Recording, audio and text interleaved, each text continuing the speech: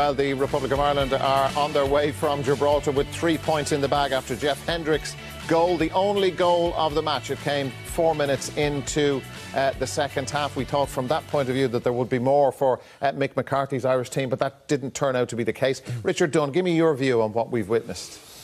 Feels like a false start, really. You think the start of the second half we get lucky with a great save and then we scored a goal, and then you think, right, everyone relax and everyone open up and start to play, and it just didn't happen. There was no more creativeness in the team. It didn't sort of win the ball high up the field. We just didn't seem to be playing on the front foot, which is what I would have expected from Mick's team. And it's almost like we spoke about before, it's like a pre-season game before the actual competition starts on Tuesday night. So the players will improve and they'll get better, and the formation will get easier for them, and all the pieces will come together. Tonight looked like a trial run, and they were practicing, and they didn't seem to click as well as we thought they might have. And has that surprised you?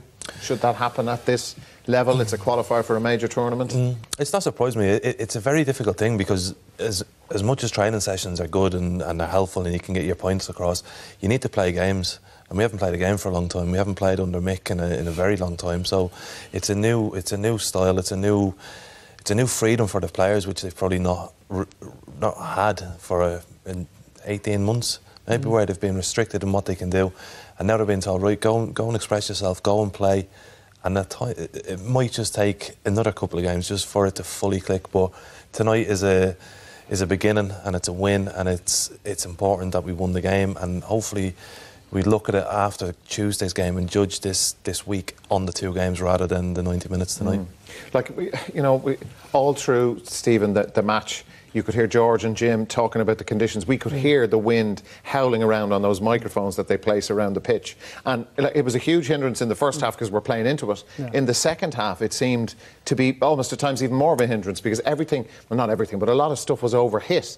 Even simple little passes, it was kind of sloppy. We were sloppy, but even when it was on the ground, we were taking touches and flicking balls off the pitch, and just things that we just need to take more care of. And like I said, it is a new system, it's a new change, it's a new manager, so there's a lot of variations that are happening that, it's a change for Ireland.